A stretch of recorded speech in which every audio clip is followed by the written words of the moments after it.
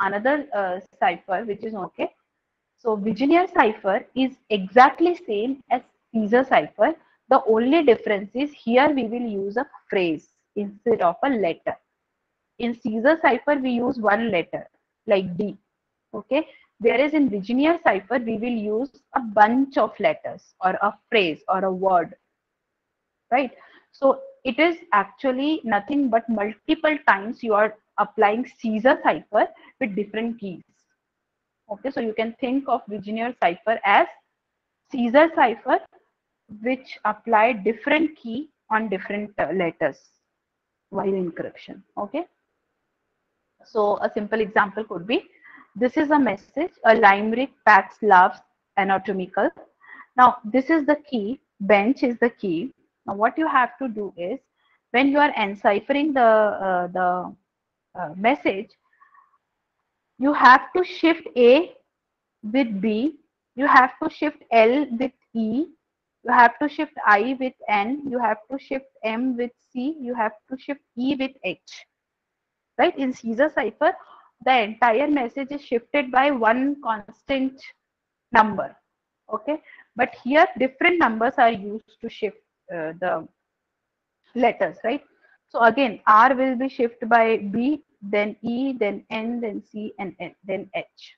Okay, so this is how it works. So when we shift A with B, so what is B? B is 2, not 2, 1, right? A is 0, B is 1. So A will get converted into D. Similarly, you have to shift L with E. Okay, so E means 4. So L, M, N, O, P. Okay, so after L, you have to go fourth position, you have to replace it, right? So 1, 2, 3, 4. So L is get shifted by E. So we get P. Okay, I will shifted by N. M will be shifted by C, so on and so forth.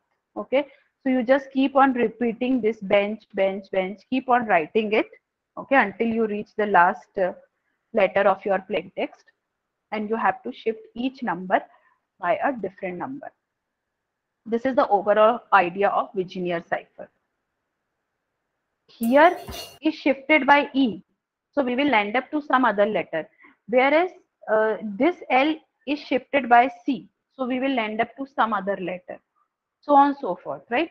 So we cannot actually correlate frequency of plain text and cipher text that much, that easily as we did in user cipher, right?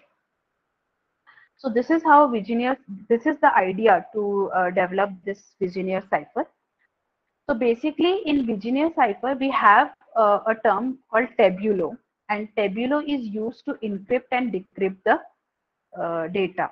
Okay.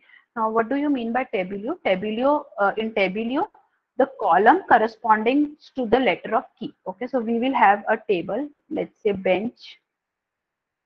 Bench is the key. So you will make a table with the key in column. Okay, and you have to put the letters in row. So A, B, C, D.